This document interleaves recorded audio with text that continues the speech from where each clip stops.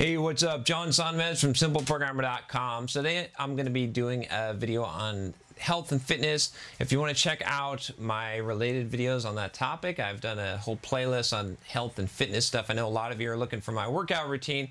That's secret. I'm not sharing that. No, I'm just kidding. I will eventually. I'm putting together a program. I know I talk about this a lot, but I am testing it, and I do have a lot of other stuff to do, but it will eventually come out. I promise you. Believe it or not, I'm still working on it. A lot of it too is the psychological aspect, because compliance is a huge deal. So I'm trying to come up with strategies, kind of testing things myself to see where the limits are, and to give you some strategies that are actually going to make you really successful with doing this program. So I promise it'll be worth the wait for those of you that are waiting. But I do answer some of the questions that are going to be covered in the program, like this one here, which is on fasting and sugar spikes. So this guy's name is Datalink, and he says, "Hey, I love Matrix movies." He says, question, are you concerned about sugar spikes since you mentioned you fast? I would wonder introducing certain types of foods to the body after fasting would cause a sugar spike, and with the long-term effect would increase the chances of developing diabetes. I would really like to get your thoughts on this. Keep up the great work. So this is interesting. So you're right. If you fast for a long time and then you eat some carbohydrates, you're going to have a pretty big sugar spike. But here's the thing, and this is the key. I'm actually counting on that, right? So I'm actually going to go lift today. And when I go and lift today, I'll have been fasted all day, right? I haven't eaten anything all day today. And yesterday, I ate a 90% or 80% fat diet, right? I only ate one meal yesterday. I fasted until dinner, and then I ate a high-fat diet, and I actually went and ran 10 miles. So I depleted my glycogen.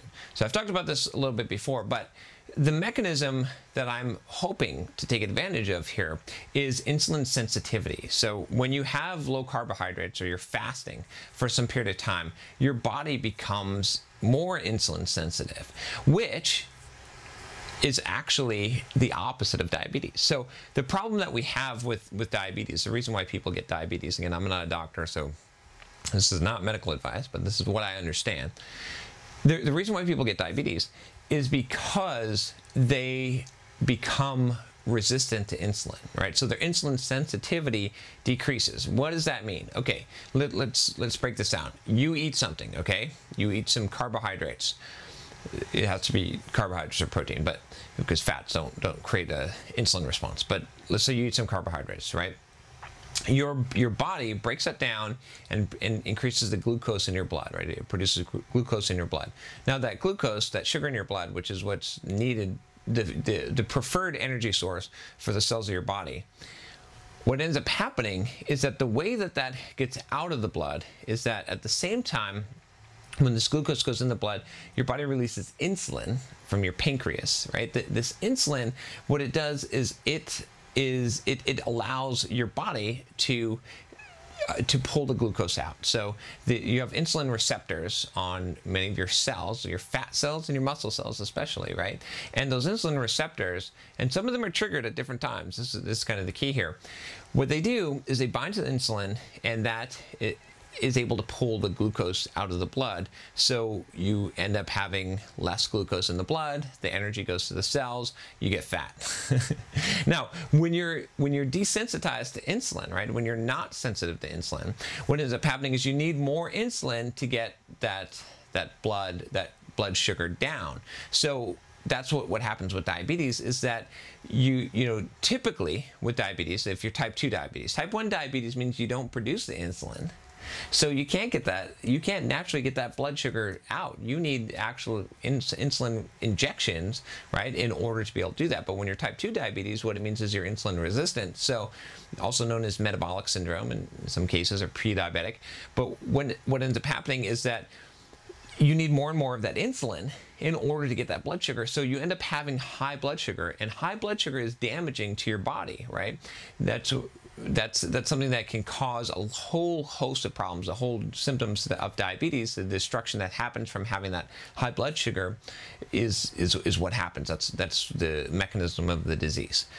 So with that said, what I'm doing is actually the opposite. If you think about it, now, when you suddenly get a bunch of sugar in your system, yes, you're going to have high blood sugar, but immediately, because you are also releasing insulin, producing insulin, is going to reduce that blood sugar. It's going to quickly pull that into the cells where they're needed, especially if you've depleted your glycogen. And now here's the key part of this, right? It depends on what you're doing, right? Because you have insulin receptors in your fat cells. You also have them in your muscle cells. Now, the ones in your muscle cells become active or become more active in two conditions. One of them being that your glycogen is depleted. So glycogen is sort of the storage of glucose that is stored with water that is in your muscles that basically gives you that energy that you need. It's localized energy. So your muscles all store glycogen, right? And that glycogen can only be used by that particular muscle, except for your liver. Your liver has glycogen as well. But in general, right? So what happens is that when you're in need of like fast energy, it's right there in the muscle. You know, you've got glycogen in your shoulder muscle. You need to do something quickly with your shoulder, like it's going to be there for you. The same thing with the rest of the muscles in your body.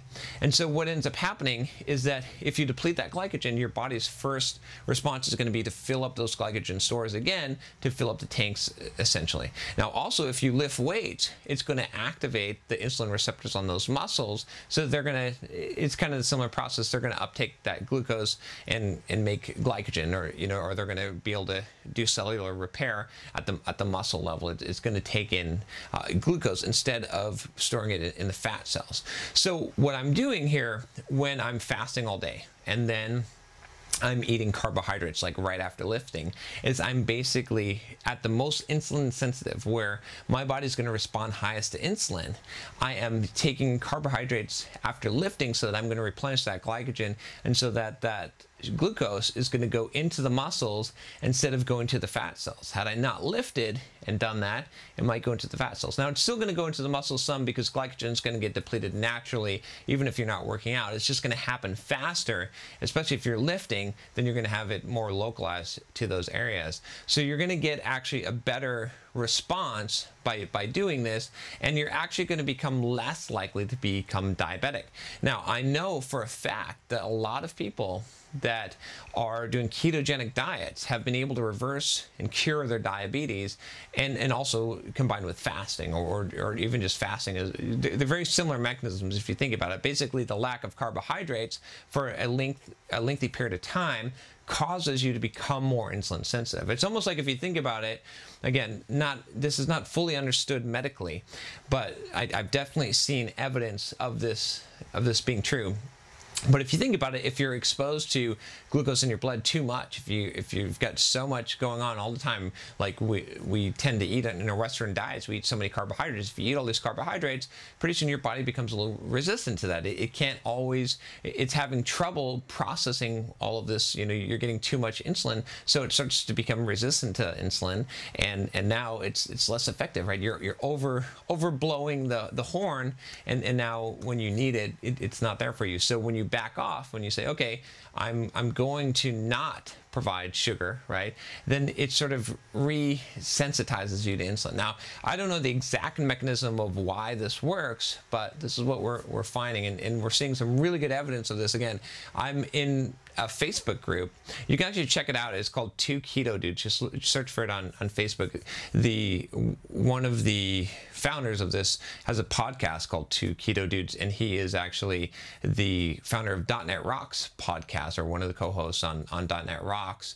So you could check that out. I actually did an interview with him, and his name, Carl Franklin. Yes, I don't know how I blanked that, but you can check out the interview I did with Carl Franklin here.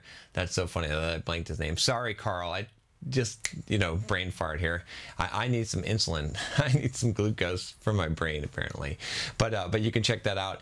Anyway, they have, in that Facebook group, there are amazing results of people like reversing their diabetes by going ketogenic diets and doing long-term fasting.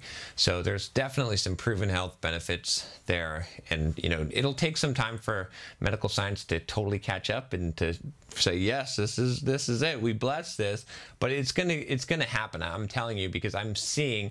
I mean, if you go to that group, you will be a believer, because you will see actual people losing tons of weight and curing their diabetes. Amazing, amazing stuff. So I hope that answers your question. Maybe a little bit more detail than you planned, but you know, that's it. That's how it works, and that's why I'm not afraid. I'm actually utilizing what you said to get that sugar spike in order to grow muscle. And it's actually the way that I'm able to gain muscle, or to at least keep muscle, and be able to run 40 miles a week, is because I am basically using the insulin sensitivity and the timing of these carbohydrates to optimize the muscle growth and muscle retention, even though I'm doing a lot of cardio and I'm doing a lot of fasting. Without that, you know, I would deplete my reserves, and I would possibly lose a lot of muscle. I hope you find that interesting. Some of you will find that interesting. Some of you will be like, what the hell, John? I don't even get any of this. That's fine. If you do find it interesting and you haven't subscribed already, click that subscribe button below, and I will talk to you next time. Take care.